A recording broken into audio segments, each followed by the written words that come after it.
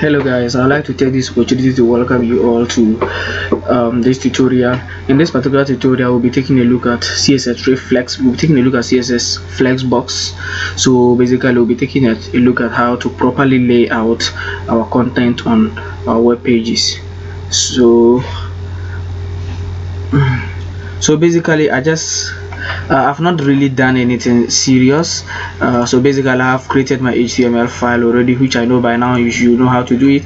But if this is your first time watching this tutorial and have no prior knowledge on CSS, then I will advise you to check out my other tutorials on CSS before you come to this, because it will be like it's kind of advanced. Okay, now I just have my CSS file to have created, and I have these boxes which I just style. Basically, I just change their background colors and just did some small widths and padding and stuff. And I think I in my CSS box model tutorial, I explain all that, and they are all in my channel, so you can check that out. Yeah, maybe I'll just insert the link to that particular video in the description below. So guys, basically, let's talk about Flexbox. Okay, so Flexbox basically is also a layout technique which is used to properly lay out our contents on our web pages. Then now let's take a look at this. Our contents are going to be laid on either vertical or horizontal, which technically in CSS Flexbox we call the main axis and cross axis. The main axis is always on the vertical or the horizontal, then the cross axis is on the vertical. So some of the properties that you will be working with are actually on the cross axis and others are on the main axis, but not the other way around. And by default, our elements are always on row. They are always in a row format. That's by default. That's how they are placed. They are always in a row format. That's flexible items. So if you have your container set to Flexbox, or if you have your container set to Flex, your display property set to Flex, then they are going to be in a row format by default. But you can also change that to a column format. So right now we didn't just do any Flexbox here. So you see right now they are all on this column, because we've not set our Flexbox yet. So if you come here and you say, now this is our container, and say display, then you say Flex and save. See what happens. Now they are on a row format. So by default they are always on row format, or on a row, or they are always placed on the main axis. So we also have flex direction. So the flex direction establishes the main axis. That's the definition or defining the direction the flex items are placed in the flex container. Flexbox is actually a single direction layout. So as I said earlier, you can also change it to column. You can also change it to a column. Display flex. So if you want to change it to column, all you just have to say is flex direction. Just say flex direction. Then you say column. Then when you save, you see it's now back to the default layout. That's if only it's not a flexible container. Okay, so you can also say row, then you save, then they are back. So that means that setting this flex direction to row doesn't make sense, because by default it's already in the row format. Okay, now by default flex items will always try to fit onto one line, and you can change that and allow the items to wrap as needed. So basically, let me add some other boxes. So for instance, let me save this. Now guys, see what's happening.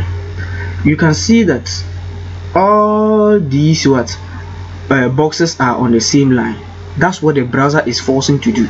And even on a smaller device, on a smaller screen device, you can see there's a horizontal scroll bar provided for us, which I don't think is ideal. This doesn't look nice. So all you have to do is just say flex wrap,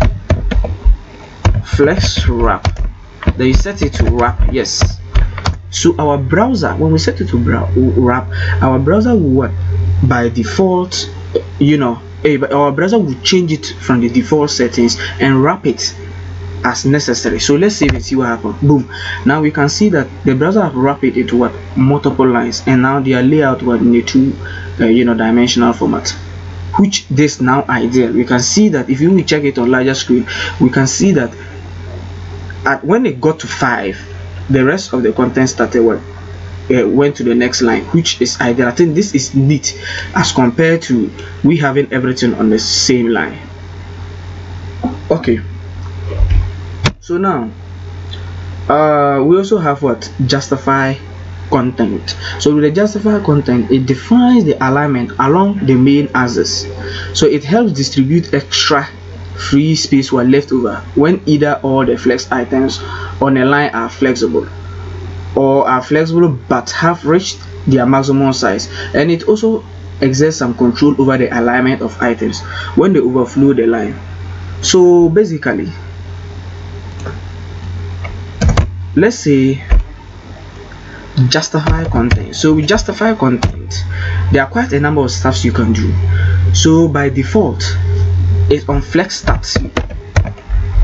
That's at the browser. That's why it's at the beginning of what, our container. So when we save it, you see nothing happens.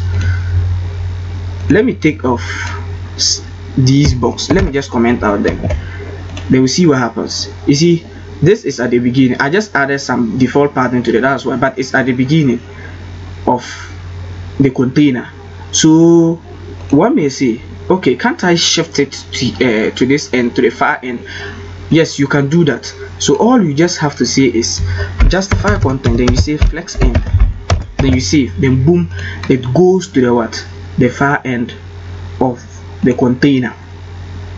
Okay, one may also say right now there's no spacing between them, 1 2 3 4, there's no spacing. What if we want to basically add some spacing between them? Am I going to use margin? No. Of course you can do that, but it's not ideal. All you just have to say is space between, then you save. Now we can what, clearly see what, some spacing what, between our boxes. Okay, you can also say space around, and look at what the space around does. When you say space around, it adds some extra space, it adds some spacing what, some space at the beginning and at the end of what, our container. Okay, we also have what, let me just comment that out. Yeah, so let me just comment this out, then send it back to mobile format. Okay, then with this, let me give it a height of our container. Let's give that a height of, let's just say 50. Let's set the viewport height to 50. Okay, so now we set justify content. We set justify content flex what, start. Flex start will always be at the beginning, and that's on a main axis. So what of the cross axis? So with the cross axis, we use align what, items. So when we say align items, then we say flex start. We can say flex start, then we save. Now guys, see what happens with the flex align items set to flex start. Our items are pushed to the top. That's what, on the cross axis. Then what if we say end, then we save? We can see that they are pushed to the bottom of what, our container. So that's how we can actually what, that's how we can leverage on what, this align items and they justify content. Okay, let me just comment all that. Okay, yeah, so all this we can just leverage on that and do amazing stuff with that. So also we also have what, so right now let's start to talk about or add some work on some properties with our flex items. Okay, this is what, the container. This actually, the entire, this is the container. This kind of deep blue color is our container, and these are our children. The boxes inside are the flex what, items. So right now let's do some other stuffs with them. sorry. So let's do some stuff with them. So we'll have what, a property called what, flex grow, and with the flex grow, it defines the ability basically for a flex item to grow if it is necessary, and it has no unit, and it dictates the amount of the available space inside the flex container the item should take up. So for instance, let me even take up this height. Let me save this. So right now we can see that there was some extra space in here. So what if we want this, our fourth box, to stretch or grow to this what extent? All we have to just say is, we'll come and select that. So let's just say dot box 4. They will say flex grow, let's just say 1, and save that and see what happens. So when you say flex grow 1, guys, you can see that it has stretched to this far end of what, the container. If I remove the padding, you actually see that it has actually covered the entire one. Now you can see it has just gone straight to what, the container, like the far end of it. So let's comment that out. Okay, so let's change this one more time to, let's just say, the first box and see what happens. So we can actually also see it also stretches to the what, with respect to the other one boxes. So let's say we have what, let's just copy that a couple of times. There are 4 boxes, right? Okay, so let's just say this is box 2, sorry. So let's just say this box 2 and this box 3, then this box 4. So let's just say they all have a flex group value of 1 1. Then let's say this is what, let's set this box no, let's set our box 3 to 2. So what are we doing here? We'll set our flex group properties on all our boxes to be 1 except 3, which we set as 2. So that means that it's going to grow twice as the other what boxes. So when we save, see what happens. So we can see that this is what, twice box 1, 3 is twice box 1, box 2, and box 4. Let's even change it to something big and say 4 and see what happens. You can actually now see that, so this is 4 times the boxes. So let's just say also 1 and save. Then you can see that they are now what, of the same what sizes. Okay, so that's how we can leverage on that. We also have our flex basis, and the flex basis defines the default size of an element before the remaining space is what, distributed. So what this also does is, so let's save this. Well, let's just put it on smaller screen. So let's just say, let's comment this out, and we say flex basis. But with the flex basis, it has a unit. So we just say flex basics. So let's just say 400 what pixels. Then we save. Now see what happens. So it also grows, but this technically is not the same as what that with the flex basis. It sets the initial what value before the rest of the content is what distributed. Okay, so let's I'll comment this. Let me just comment only these boxes out. Then we set, then let's say flex basics, we set that to also 400 pixels and save and see what happens. So we can actually see that it sets that initial size before the rest of the content is what is distributed. So that's how we can also what leverage on that. So let's just comment out this. Now we also have flex strings, and with the flex string, it just specifically define how we want our item to be what shrinked. So let's say flex string when we set that to 0, when we set flex shrink to be 0, our box 1 to be 0, and we save, anytime we are we are resizing our browser window, this particular item will not be shrinked no matter what. See what happens when I try shrinking it. You see the other ones have started overlapping, they have started shrinking. So you can see that box 2, box 3 have started their sizes have started decreasing to respect to the browser size, but one still stays at where it is. The size is still the same, it's not moving. So what if we change that to 1? So with 1 it will shrink. So you can see that it's now shrinking. So to see this clearly, let's just have only box 2 let's just have box 2 shrink. Let's just say box 2 flex shrink, and we set that to 0. Then when we save, see what happens. So we can see that, we can actually see that when we start to shrink or we start resizing our browser window, 1, 3 and 4 starts to shrink, but 2 still, the size of the 2 still remains the same, it doesn't change. So that's how we can leverage on that. Okay, so one thing we want to even individually properly lay out our items. So there's also another technique called align self.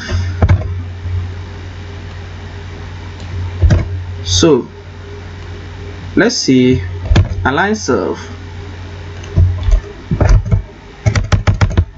So let's say align self, we can set our align self to what? Let's just say flex M. Let's save. Let me increase the height. So guys, see what happened. So you can see that it has actually aligned itself to the end of the container, and it has not shrinked.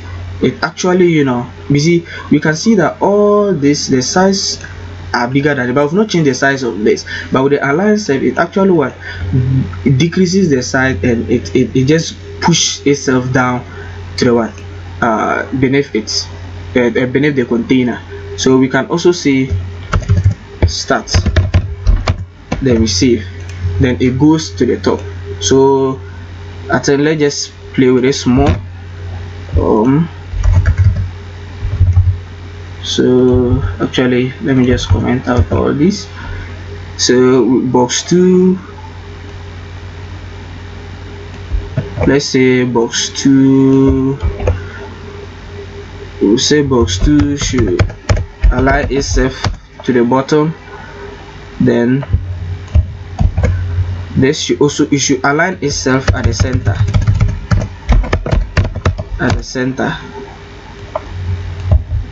Then box 4 should be at the top. So let's say flex start, then we save. Now guys, see what happened. So we can see that they've decreased their sizes 1, and they've also box 1 have aligned itself to the top, box 2 have aligned itself to the bottom, box 3 have aligned itself to the center, then box 4 to the start. So let's just comment all that.